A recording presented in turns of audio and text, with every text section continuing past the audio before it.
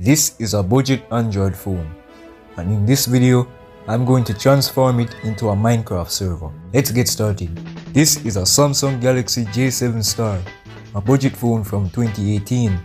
Its specs are very weak, with only 2GB of RAM, 32GB of storage, and an Exynos 7870 Octa SoC. It's a USA variant, originally coming from Metro PCS, branding and all. It launched with Android 8 Oreo and got one OS update to Android 9 Pie. And since Samsung phones locked to carriers have locked bootloaders, I am unable to force install a newer version of Android on this phone. The first thing I did after setting up the phone and logging into my Google account was opening the Play Store and applying all pending updates so that they wouldn't tank performance later.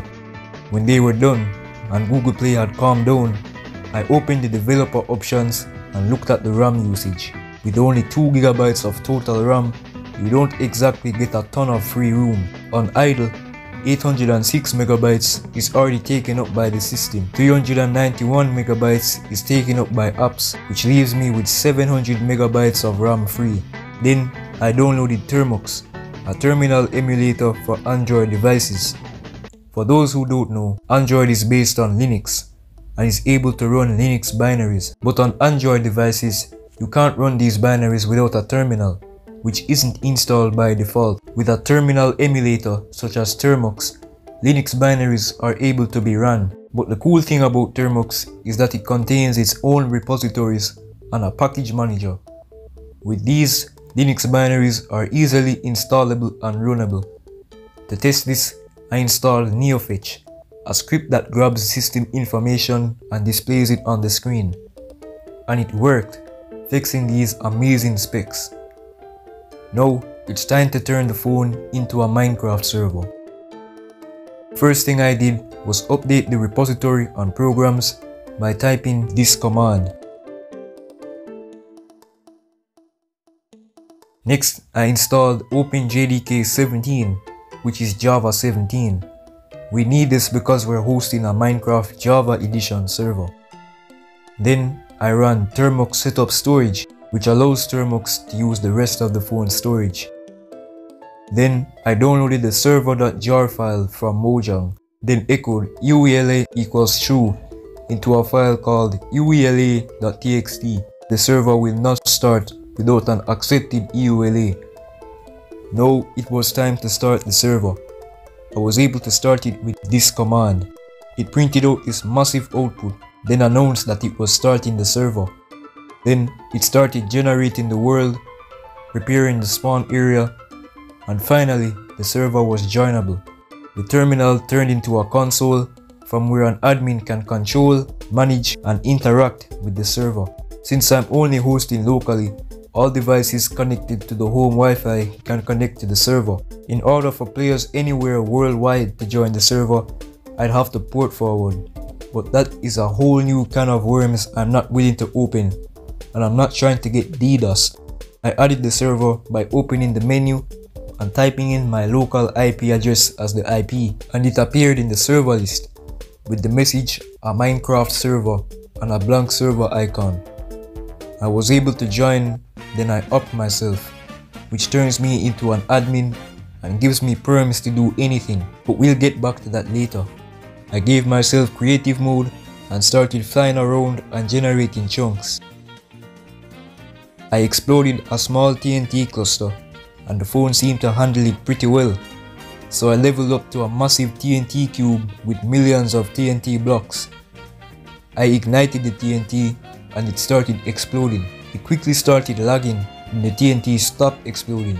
The server reported that it couldn't keep up and it was running 148 ticks behind. About a quarter of the TNT exploded before the server crashed and I was kicked. When I tried starting the server back up, I kept getting out of memory errors, but when I restarted the phone and allocated more RAM to the server by adjusting the parameters, I never got out of memory errors again, and the server started. When I joined back, the TNT cube was intact, which meant the server crashed before it could save the exploded state. Using the console, you can do a lot of fun things on a server, like changing players' game modes,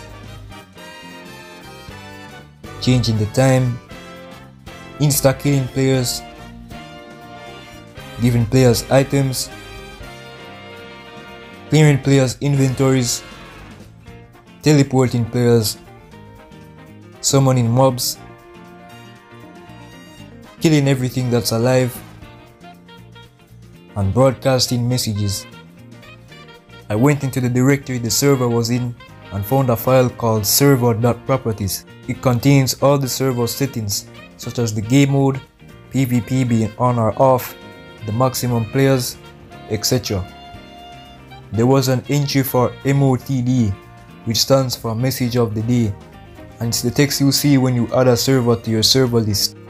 I changed the message, and when I refreshed the server list, it appeared under my server. So this server performs decently well with only one player, but how does it perform with two players? I don't have another Minecraft account and I don't want to pay $30 for another one, but there is a method to bypass this.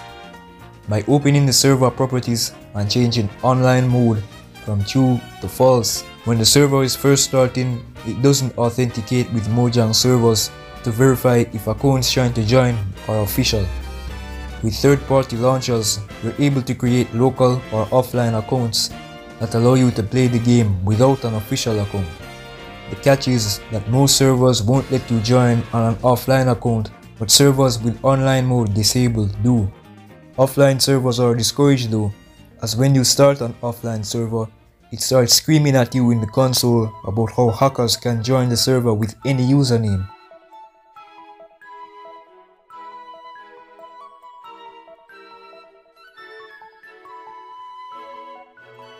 So I joined on my phone and the server was managing 2 accounts well, until I lit the TNT. Now we're going to the next level by adding plugins for more features. For this, I'm going to use PaperMC, which is a replacement server that comes with optimizations and includes support for plugins. I went to the PaperMC website, downloaded the jar file for 1.19 and replaced the vanilla server jar with the one from PaperMC. Then when I tried starting the server, it refused to start and would always stop itself. I thought it had something to do with the vanilla server and the paper server being in the same directory, so I contained the paper server in its own separate directory. I started the server and it downloaded a Mojang server jar, and several minutes later the server was fully running. But since it generated what's basically a whole new server, it didn't have my custom properties like the custom message, custom image and offline mode. So I quickly copied them over and my server was back. By default, the PaperMC console is color coded and fancier, but otherwise it's very boring. It's time to install some plugins. I went to the PaperMC hangar, a place where loads of paper compatible plugins can be downloaded. Since our server box only has 2 GB of RAM and a shit CPU, we can't go too crazy with plugins, so these are the ones I chose. I picked Geyser, which allows Bedrock users to join Java servers.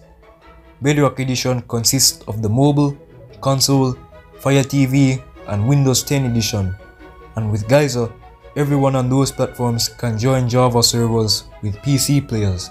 Then I picked Skins Restorer, which allows players to change their skin to any other Minecraft player's skin. The next plugin I picked was Better Messages, which allows for fancier messages for when players join and leave the server. To install them, I selected the .jar files of the plugins I downloaded and moved them to the plugins folder of my paper server. Then I started the server again, and in the console, the plugins were initializing. When I logged on, I got a custom welcome message from Better Messages, welcoming me for the first time even though I logged on previously. Then I changed my skin with Skin Restore. I changed my skin to some well-known player skins, a random skin, then I reset my skin. Then I went back and installed 2 more plugins, Via Backwards and Via Version. Via Backwards allows older clients to join modern servers and VIA version allows newer clients to join servers on older versions. So if you have both installed, players on both new and old versions of Minecraft can join your server. I started up the server and tried to join on Bedrock Edition, but Geyser asked me to log in with a Minecraft Java account. This is the meaning because most Bedrock players don't own a Java account. But by going into the Geyser config and changing a setting named auth type from online to offline, I was finally able to join on Bedrock. So now, Bedrock players and Java players can play on the same server. Both accounts interacted with each other for a few minutes until the server crashed and both accounts were kicked.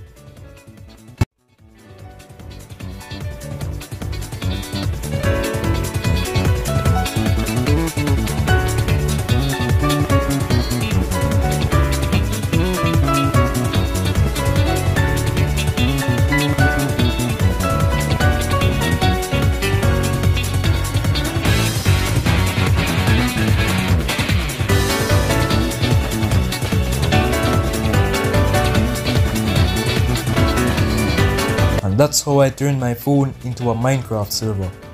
It's surprisingly playable and two players can play on it if they stay in close proximity or don't use a lot of plugins. If you made it this far, that means you enjoyed the video. Leave a like if you liked it, leave a dislike if you disliked it, comment your thoughts, and subscribe to the channel if you want to see more content like this. Thanks for watching.